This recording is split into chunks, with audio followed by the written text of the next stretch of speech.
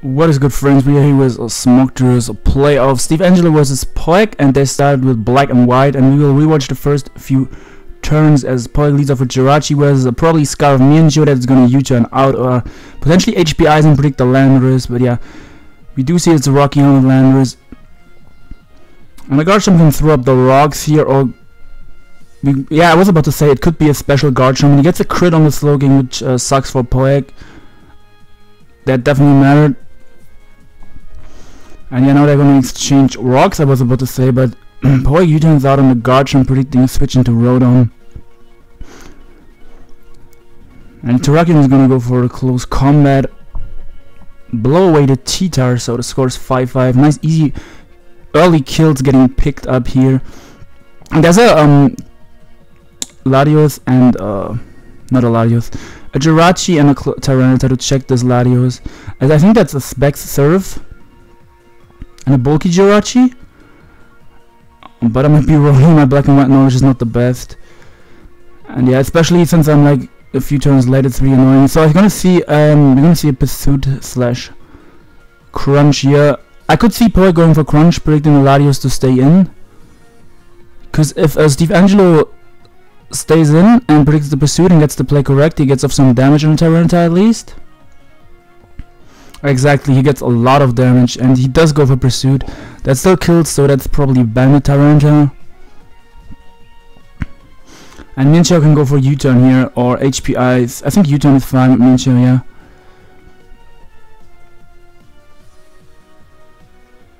Other than that, if he runs Rodon, should be able to outspeed the Tyranitar, right? I will get some people in call for the next game.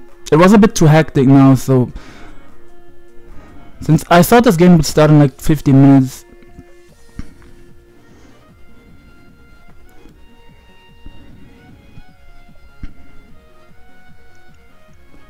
So let's go to Jirachi, as this might be the common Jirachi that is kind of common in black and white. But he doesn't have rain, so I don't think it would be Thunder. Maybe I think they run like T-Bolt and Psychic, but I know they run Thunder and Rain. I don't know if they run T-Bolt outside of Rain then.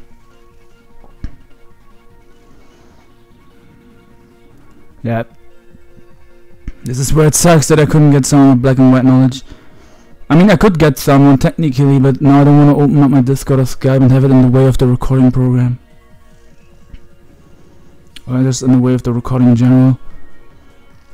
I mean, this Tita doesn't do anything, so I feel like Poek will just sack it off. It pretty much gets outsped by the entire team, unless it's like a super slow rotor. Maybe it can outspeed that.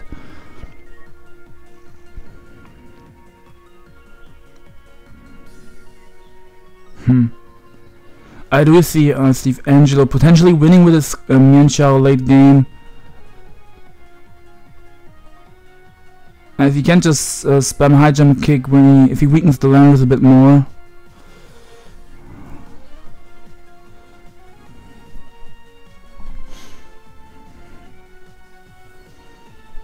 As he goes for Iron Head and catches the Terrakion, so he was willing to save his Tyranitar as fodder, I assume. Because I don't see what Tyranitar is outspeeding.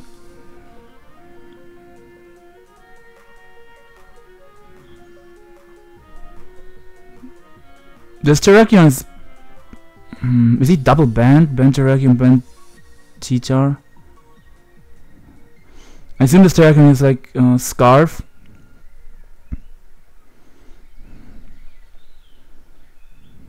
But the Jirachi can obviously take any one hit from Terrakion as okay, that's not Scarf, that hit so much. I think that's banned, yeah. So he's packing a double banned core, banned Tyranitar, banned Terrakion. I mean, if that's not banned, that's like a minus defense Jirachi, which like I don't think that's a thing.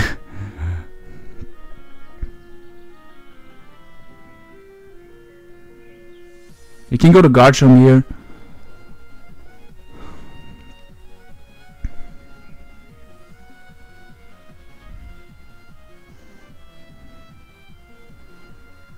Yeah, this is a best of 3. Most of you guys will know how this works. It's Smog's 23 playoffs. and the winner gets to choose if they play a Silent Moon or Ores in the next game.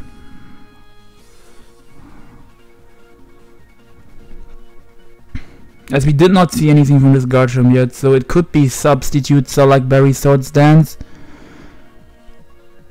Yeah, Dual Chop, okay, that is... I know it's used in a Silent Moon to potentially kill a Smeargle through the sash. It's like a roll to kill, so Smeargle doesn't get up any hazards. Not sure if Smeargle was used in Black and White as a hazard setter. But yeah, it might just also be versus like mons that have up a substitute, so like versus like opposing Garchomp that is low and has a sub up, you can like break through the sub and then hit it again maybe. But that's just me like trying to figure out. I don't really know anything about the Black and White meta game. Besides that, I see Bantai a lot. That's like the... Yeah, I see this comment Jirachi said a lot. Actually, he only showed Ironhead. But in general, I'm just telling you that the little things that I know about Black and White. Yeah, I think he will have Hidden Power Ice on his Mienshao, and I kind of want to run a Calc if that kills the Garchomp, because they're taking their time here. So we have a Mienshao, and the problem is this is the Sun and Moon calculator. I have to go Black and White, because in Black and White Hidden Power is stronger. So let's go Mienshao, Choice Scarf. Okay, that's the physical set. So physical set, Hydrogen Kick would do 72 to 85. Okay, so I decided to go with Rotom. His Rotom was still healthy enough, as Poek got a crit, but that's some justice because he got crit earlier on his Slowking. So yeah, he still cannot 2-hit KO the Rotom, as he's probably going for Hydro Pump, get up some damage, and yeah, this could be I don't know if Sunfall Garchomp is allowed in Gen 5. All these questions. But yeah, I feel like it would be kind of weird if I just start the series with game 2, so I want to catch this too.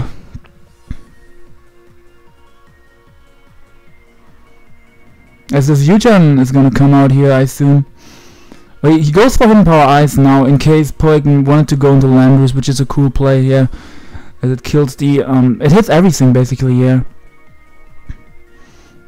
And I could see Landorus dying to this if this Mienshao. I assume this Mienshao is gonna be like, I don't know what the nature is called. I'm just gonna make it timid for now. And calc how much Hidden Power Ice does. Hidden Power Ice does 69 to 81 if it doesn't have special attack investment, so it kills. If it's with like a minus defense or minus speed def nature that doesn't load a special attack. Yeah, this is a roll if he doesn't have special attack investment, but it's in Steve Angello's favor.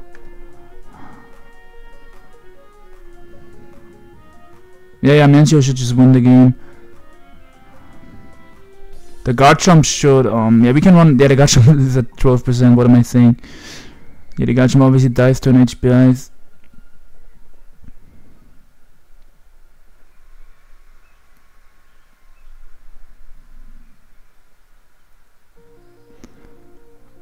Okay, they're saying in the chat that Poek could predict the opposing Garchomp with HPIs. So what they're trying to say is, I think that Steve Angello, if he doesn't want to risk the roll, he can go to Garchomp here and get off some more chip damage on this Landorus, or some more damage. So like Poek either switches his Landorus out if the opposing Garchomp comes in and then he dies to HPI, is confirmed because he takes another round of rocks, or if he stays in he has to take a hit from Garchomp. So if Poek wants to predict the opposing Garchomp, he can go for HPIs, but I think you just go for the roll, because the roll is in your favor if you are a set that is not a minus special attack nature in Mienshao. And they might even want some special attack investment, but I assume they're just going to be max attack, because they want to hit as hard as possible with high jump kick. But the Hidden Powers are really cool in Gen 5 with 70 base power.